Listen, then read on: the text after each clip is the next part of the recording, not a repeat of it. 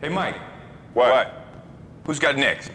What's good, y'all? It's your man, Hezo, and welcome back to the Blacktop, where I always got next, you feel me? Woo! 4 in a row for the Hawks.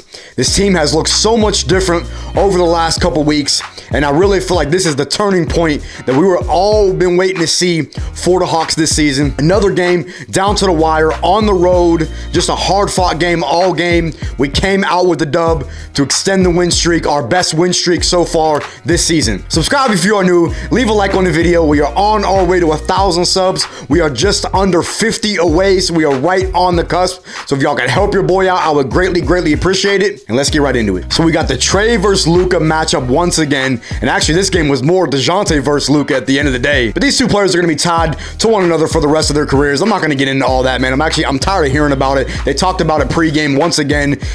People just need to move on. It is what it is. This game started out both offensives firing on all cylinders, both teams knocking down threes, but Dallas just kept turning the ball over. They had like 7 early turnovers. I mean, they turned the ball over within the first 10 seconds of the game when Dejounte got that steal pretty much on the tip-off for an easy fast break layup. LUKA got off to a hot start. He had a night, finished with 30 on the night, but he did have a handful of turnovers. But overall, he had a great night of, shooting. He shot efficiently. He was getting guys involved. The Mavs role players really stepped up tonight. They had a lot of guys who was knocking down shots. Atlanta was moving the ball. I mean, the ball wasn't sticking. TRAE wasn't shooting a whole bunch. Dejounte wasn't shooting a whole bunch in the first half. John Collins had a great game offensively.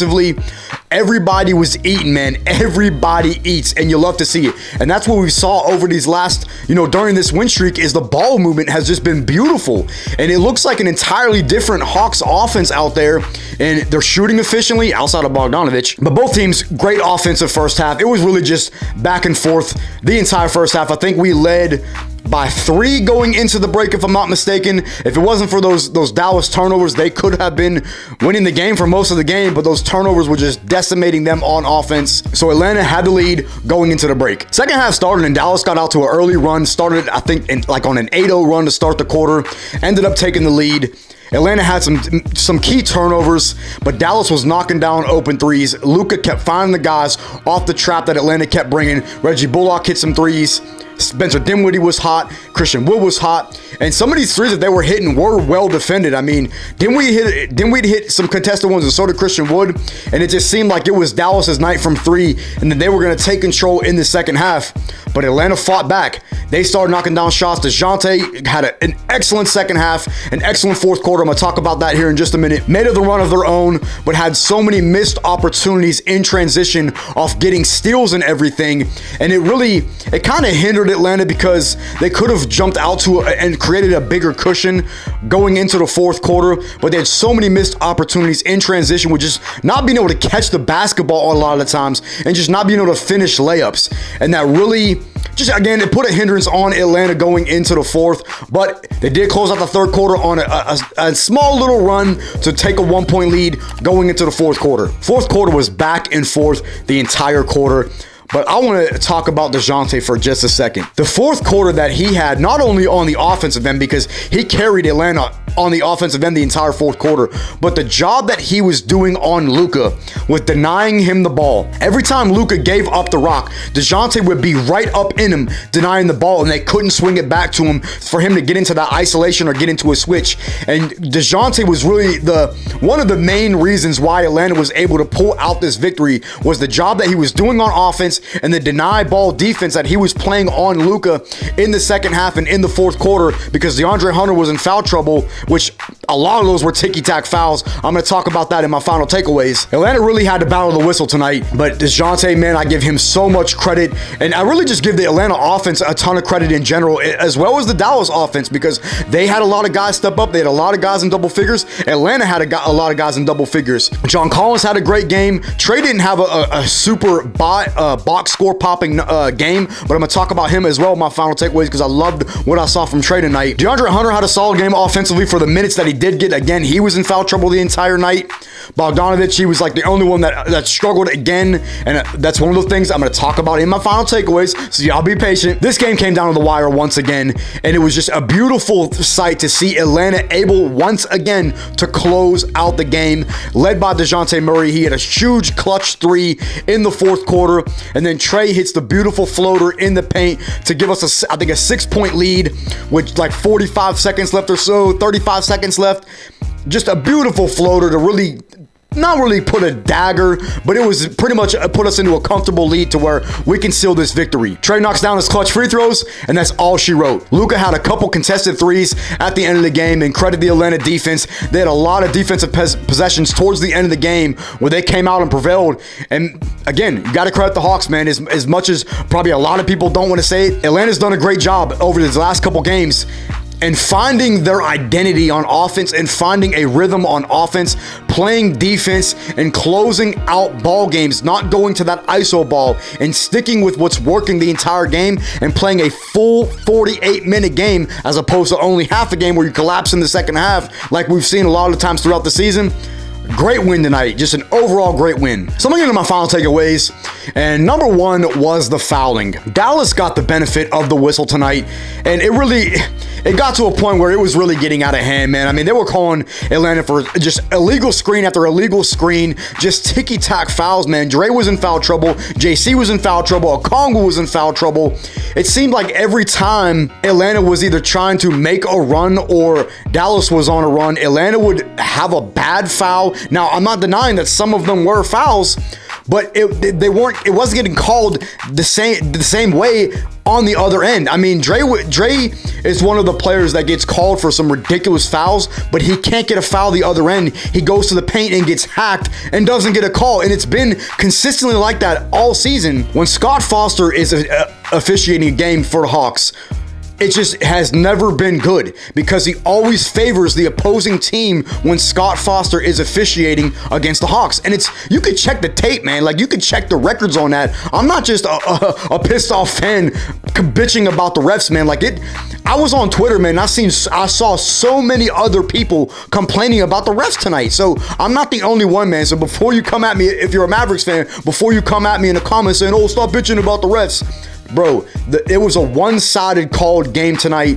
I mean, you could see the free throw discrepancy. LUKA was living at the line. He shot like 12 free throws or whatever, and some of them were ticky-tack, but Atlanta was able to withstand it and was able to prevail in the end, even with the bad officiating. So number two is Nate's coaching rotation, and I don't mean that in a good way. I really question Nate's coaching rotation. Well, really, Nate is a coach in general. Y'all already know that. But I'm just specifically talking about the rotation. I don't understand why Jalen Johnson has fallen out of the rotation, number one. So let me start there.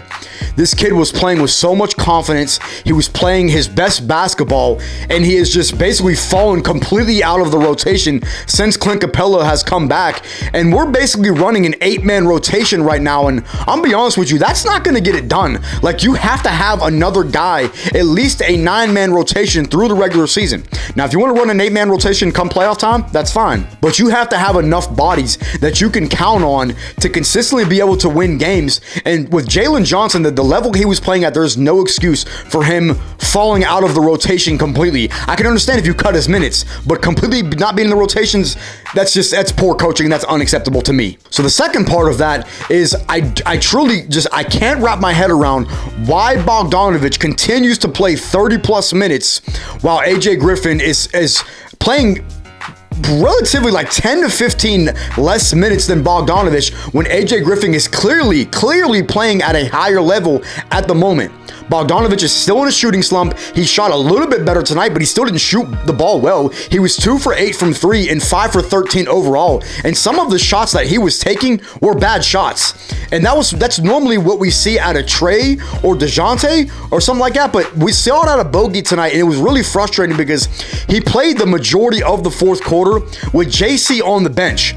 Now, I know JC had 4 fouls, but he still has 2 more fouls the entire fourth quarter. And after the game that JC was having, I truly don't understand why Bogey is in the game over both AJ Griffin and JC in the fourth quarter when he's having a poor shooting night. He's not a good defender. And the night that AJ Griffin was having and JC were having, those two guys you have to look to over a Bogey in the closeout situation. Now, I know JC came back in later in the fourth quarter, but he didn't come back in until about the 3.5 minute mark when it was still a tight ball game.